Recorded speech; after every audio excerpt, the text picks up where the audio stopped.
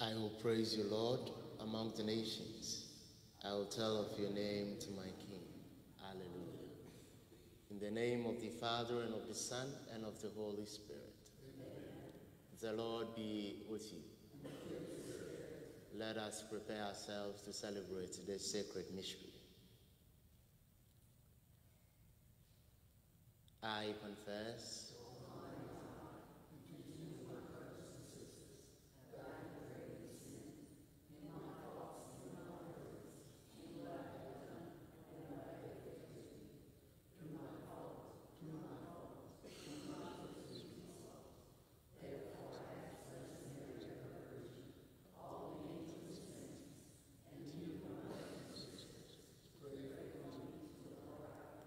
May Almighty God have mercy on us. May He forgive us our sins and bring us to everlasting life.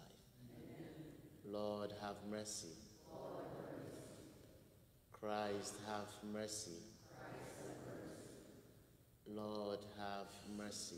Lord, have mercy. Let us pray. Grant, we pray, O Lord, that as we celebrate in mystery the solemnities of your Son's resurrection, so too we may be worthy to rejoice at his coming with all the saints. Through our Lord Jesus Christ, his Son, who lives and reigns with you in the unity of the Holy Spirit, God, forever and ever.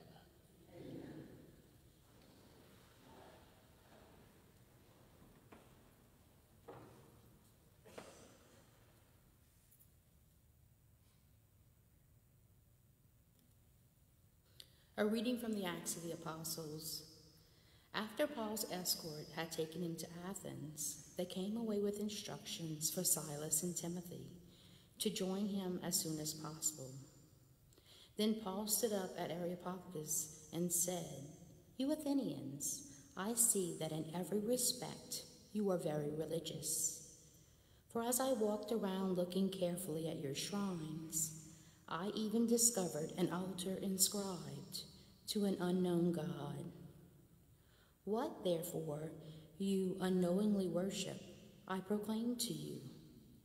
The God who made the world and all that is in it, the Lord of heaven and earth, does not dwell in sanctuaries made by human hands, nor is he served by human hands because he needs anything. Rather, it is he who gives to everyone life and breath and everything. He made from one the whole human race to dwell on the entire surface of the earth. And he fixed the ordered seasons and the boundaries of their regions, so that people might seek God, even perhaps grope for him and find him, though indeed he is not far from any one of us. For in him we live and move and have our being. As even some of your poets have said, for we too are his offspring.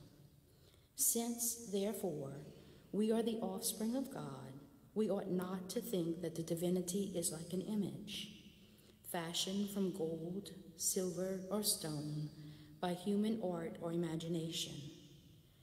God has overlooked the times of ignorance, but now he demands that all people everywhere repent, because he has established a day on which he will judge the world with justice through a man he has appointed. And he has provided confirmation from all by raising him from the dead. When they heard about the resurrection of the dead, some began to scoff, but others said, "We should like to hear you on this some other time." And so Paul left them. But some did join him and became believers. Among them were Dionysius, a member of the court of Areopagus, a woman named Damaris, and others with them. After this, he left Athens and went to Corinth. The word of the Lord. Heaven and earth are full of your glory. Praise the Lord from the heavens. Praise him in the heights. Praise him, all his angels. Praise him, all you his host. Heaven and earth are full of your glory. Like the kings of the earth and all peoples, the princes and all the judges of the earth, young men too and maidens, O men and boys. Heaven and earth are full of your glory. Praise the name of the Lord, for his name alone is exalted. His majesty is above earth and heaven. Heaven and earth are full of your glory. He has lifted up the horn of his people. Be this his praise from all his faithful ones, from the children of Israel, the people close to him.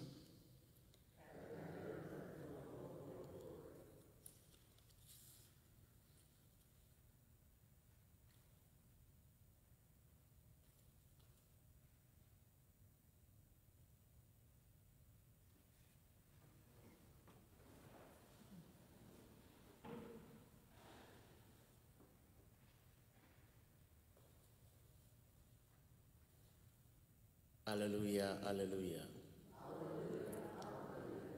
I will ask the Father, and he will give you another advocate to be with you always. The Lord be with you. A reading from the Holy Gospel according to John. Jesus said to his disciples, I have much more to tell you, but you cannot bear it now. But when he comes, the Spirit of truth, he will guide you to all truth. He will not speak on his own, but he will speak what he hears, and will declare to you the things that are coming. He will glorify me, because he will take from what is mine and declare it to you. Everything that the Father has is mine.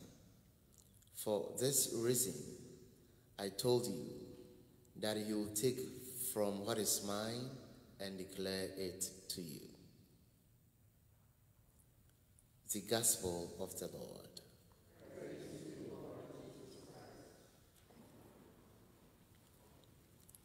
Heaven and earth are full of your glory. God is good, and all the time. When we talk of Athens, one common association comes to mind. That is philosophy. The people of Athens are widely known to be great philosophers, people who use reason, who loves to think. But uncommonly, if I may say, there is something beautiful about the people of Athens that we read about in the first reading of today. Although philosophers, people who love to reason, we are told how they appreciated something beyond themselves, something beyond the material. That is, to them, it was an unknown God. But what is beautiful is that they realized that the world or the truth was not only about them or the things they could see and touch. And that is what the psalmist talks about today, that heaven and earth are full of your glory. That is, we have things that are related to the heavens that we cannot see, but still exist. And we have things that relate to the earth that we can see and touch. And so for them to have appreciated this basic reality was in itself very encouraging. But still, the truth that they possessed was very limited. That is why when St. Paul came in contact with them and realized that they had that sense of religiosity, but very limited, sought to help them improve on the truth that was available to them. And so he proclaimed to them the known God, the God who was killed and still resurrected. Like I said, truth is limited. It is like an organism that grows. It doesn't change, but still it grows. And that is why in the gospel reading of today, Jesus Christ talks about the fact that he has so many things to talk about to his disciples, but still, if he does, they cannot comprehend them all.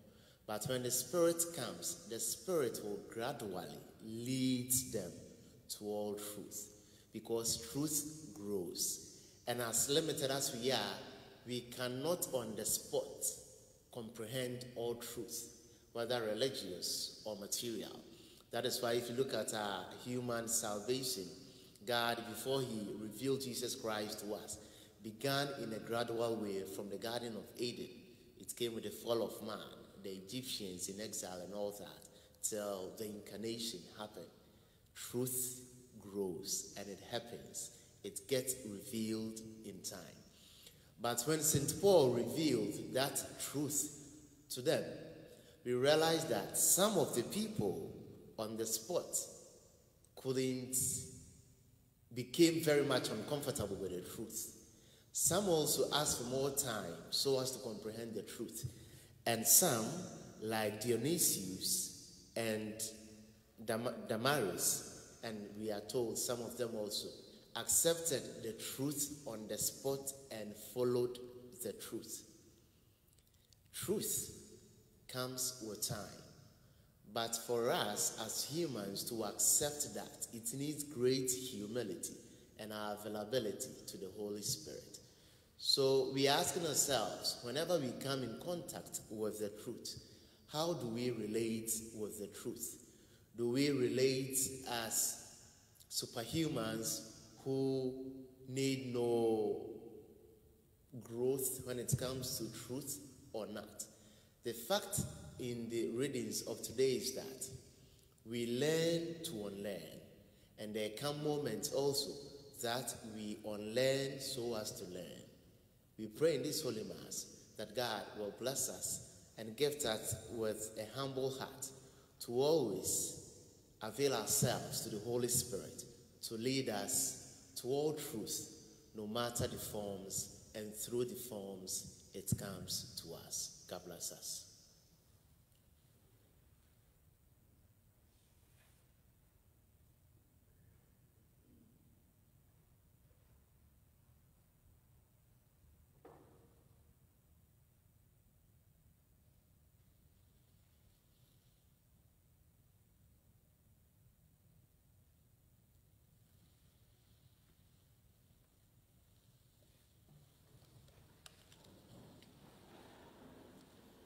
Because God is our stronghold in times of need, we petition him with our prayers.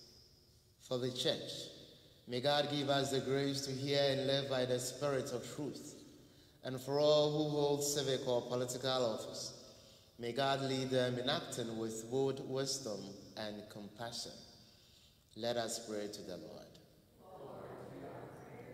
For those struggling with financial burdens, may the Lord provide all that they need and help them trust in his providence. And for our faith community, may God endow us with a spirit of mercy toward others. Let us pray to the Lord. And for all who have died marked with the sign of faith, especially those of our community and those we know, may the Lord shine his face upon them and grant them eternal peace. Let us pray to the Lord. In the silence of our hearts, let us put our various intentions before God. Loving God, hear and grant these petitions we have placed before you with trusting hearts, through Christ our Lord.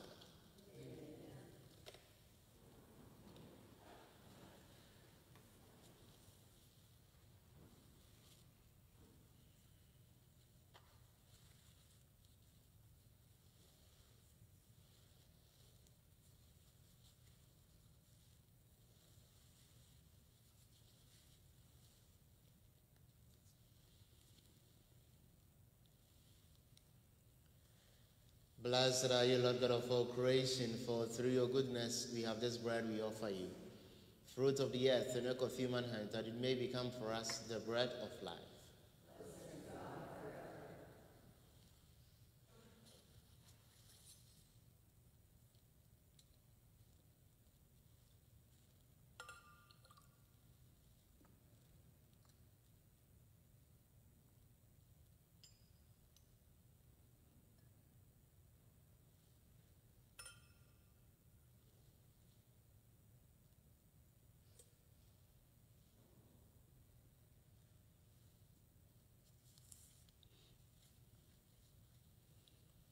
Blessed are you, Lord God of all creation, for through your goodness we have this wine we offer you, fruit of divine and work of human hands, that it may become for us our spiritual drink.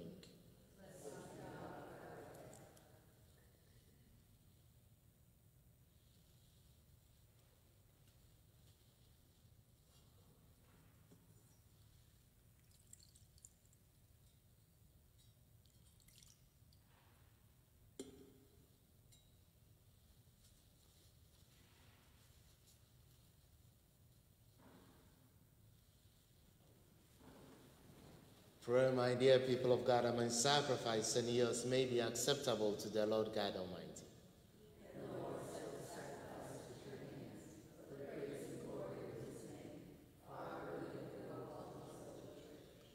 Let us pray. O God, who by the wonderful exchange effected in this sacrifice have made us partakers of the one supreme Godhead, grant, we pray, that as we have come to know your truth, we may make it ours by a worldly way of life, through Christ our Lord. Amen. The Lord be with you. Lift up your hearts. Let us give thanks to the Lord our God. It is truly right and just, our duty and our salvation, at all times to acclaim you, O Lord, but in this time, above all, to Lord you yet more gloriously, when Christ our Passover has been sacrificed. He never ceased to gather to offer himself for us, but he defends us and ever pleads our cause before you. He is the sacrificial victim who dies no more, the Lamb once slain who lives forever. Therefore, overcome with paschal joy, every land, every people exalt in your praise, and even the heavenly powers with the angelic host sing together the unending hymn of your glory as they acclaim. Holy,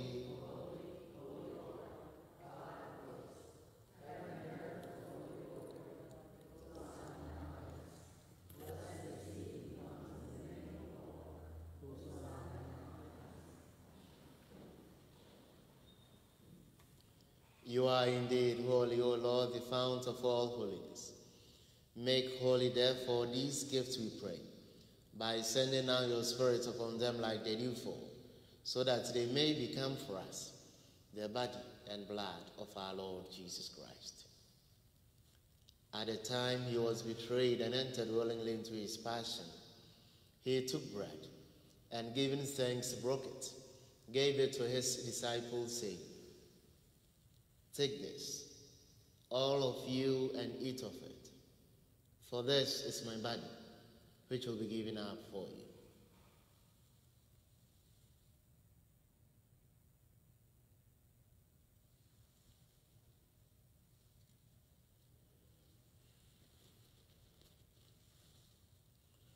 In a similar way, when supper was ended, he took the chalice, and once more giving thanks, he gave it to his disciples, saying, "Take this, all of you, and drink from it.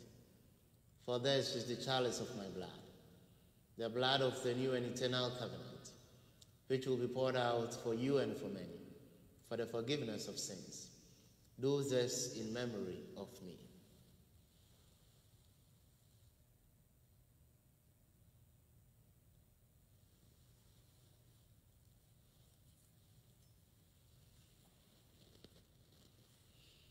The mystery of faith. When we eat this bread and drink this cup, we proclaim your death, O Lord, until you come again.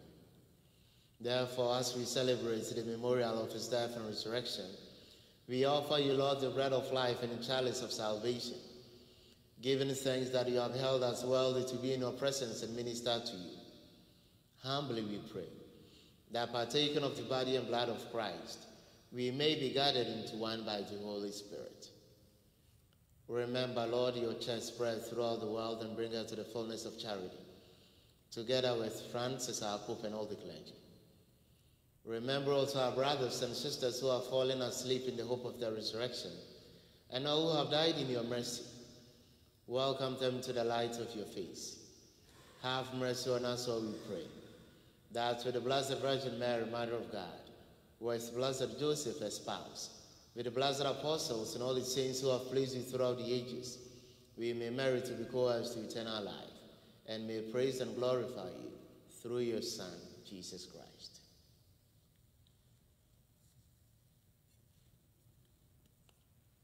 Through him and with him and in him, O God, Almighty Father, in the unity of the Holy Spirit, all glory and honor is yours, forever and ever.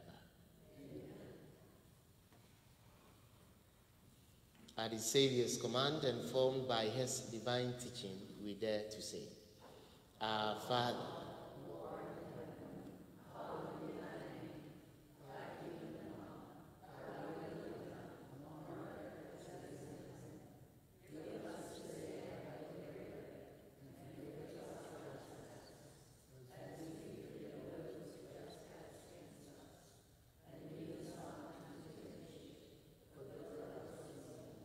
deliver us, Lord, we pray, from every evil. Graciously grant peace in our days, that by the help of your mercy we may be always free from sin and safe from all distress, as we await the blessed hope and the coming of our Savior, Jesus Christ. Lord Jesus Christ, you said to your apostles, Peace I leave you, my peace I give you. Look not on our sins, but on the faith of your church, and graciously grant her the peace and unity in accordance with your will. You live and reign forever and ever. Amen. The peace of the Lord be with you all. Let us offer each other the sign of peace.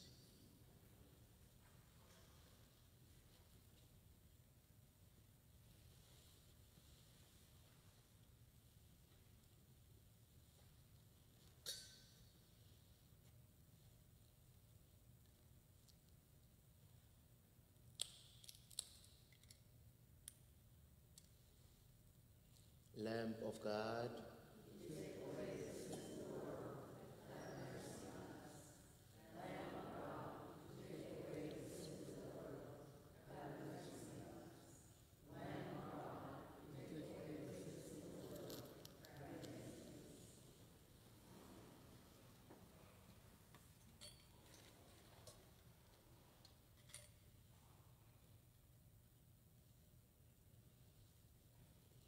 behold the Lamb of God.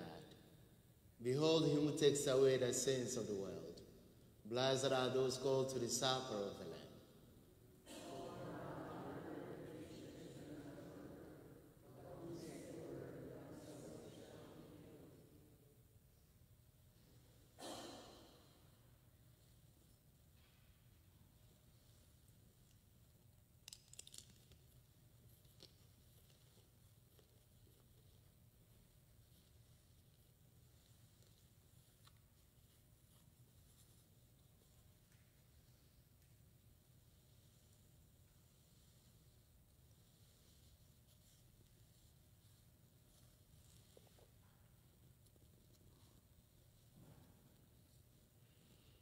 I have chosen you from the world, says the Lord, and have appointed you to go out and bear fruit, fruit that will last. Alleluia.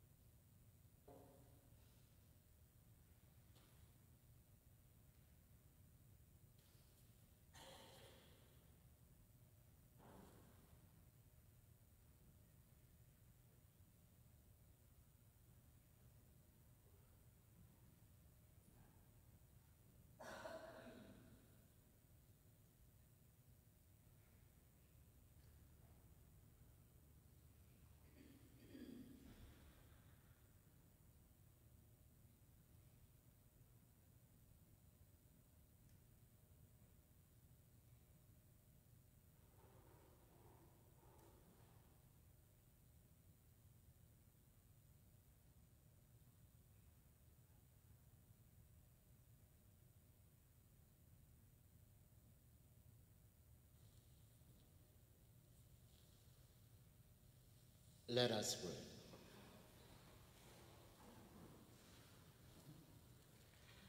Graciously be present to your people, we pray, O Lord, and lead those you have imbued with heavenly mysteries to pass from former ways to newness of life, through Christ our Lord. Amen. The Lord be with you. May the Almighty God bless and keep you, Father, and the Son, and the Holy Spirit. Amen. The Mass is ended. Go forth in peace. Prayer of Pope Leo XIII to Saint Joseph. To you, O blessed Joseph, we have recourse in our affliction, and having implored the help of your most holy spouse, we now, with hands filled with confidence, earnestly beg you to take us under your protection through that sacred bond of charity which united you to the Immaculate Virgin Mother of God. And by that heavenly love with which you embraced the child Jesus, we humbly beg you to look graciously upon the beloved inheritance which Jesus Christ purchased by his blood, and to aid us in our necessities with your power and strength. Defend, O most watchful guardian of the Holy Family, the chosen children of Jesus Christ.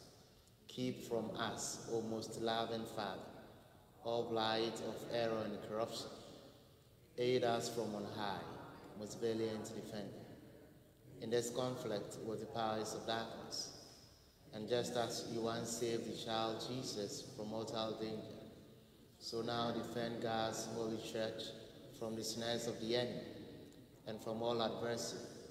Shield us by your constant protection, so that, supported by your example and strengthened by your help, we may be able to live a virtuous life, die a happy death, and obtain everlasting bliss in heaven.